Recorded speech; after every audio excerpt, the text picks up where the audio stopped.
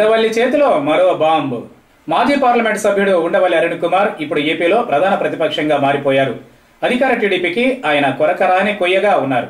YCP జనసేనల విమర్శలు ఆరోపణలను సునాయాసంగా తిప్పికొడుతున్న అధికార పార్టీ ఉండవల్లి అరుణ్ కుమార్ సంధించే ప్రశ్నలకు జవాబులు చెప్పలేక నీళ్లు నములుతోంది. తాత్కాలికంగా ఒకరిద్దరు ఆయనను విమర్శించినా, ఆయన అడిగిన వాటికి జవాబు చెప్పే ప్రయత్నం చేసినా అవి పసలేకుండా పోతున్నాయి. ఆ తర్వాత ఆయనతో యుద్ధానికి సై అంటే సై అనేవారు పత్తా లేకుండా పోతున్నారు. చంద్రబాబు సర్కార్ చేసే పనుల్లో లోపాలను ఎప్పటికప్పుడు వెలికితీసి మీడియా సాక్షిగా ప్రజల్లోకి తెస్తున్న ఉండవల్లి అరుణ్ కుమార్ చేతికి ఇప్పుడు చంద్రబాబు ప్రభుత్వం దోపిడీపై కీలక సమాచారం మరింత లభించినట్లు తెలుస్తోంది.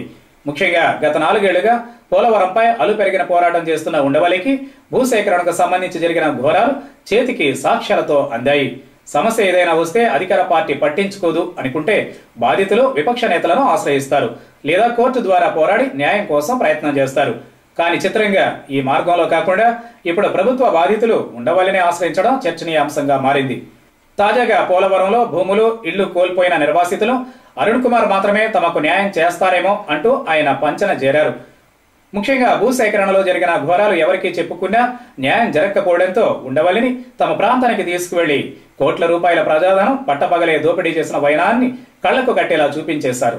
సెంటు భూమి లేకుండా కోట్ల పరిహారం, దేవుడు భూమికి సైతం తామే యజమానులమని మరికొందరు కోట్లు కొల్లగొట్టిన వైనాన్ని ఇలా అనేక సాక్ష్యాలను ఆయనకు చూపించి మరీ అందించేశారు.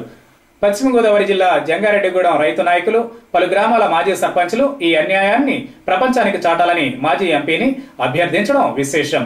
పోలవరం ప్రాజెక్టు బాధితులు అందించిన కీలక దోపిడీ అంశాలను శాస్త్రీయంగా విశ్లేషించి ప్రజల్లో పెట్టేందుకు అధ్యయనం మొదలుపెట్టారు ఉండవల్లి.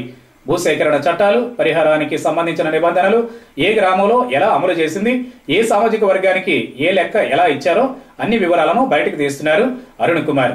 అందుకోసం తన బృందంతో పరిశీలన అనంతరం పెద్ద ఎత్తున పరిశోధన మొదలుపెట్టారు. మరి ఉండవల్లి పేల్చనున్న బాంబులను చంద్రబాబు సర్కార్ ఎలా ఎదుర్కొంటుందో చూడాలి.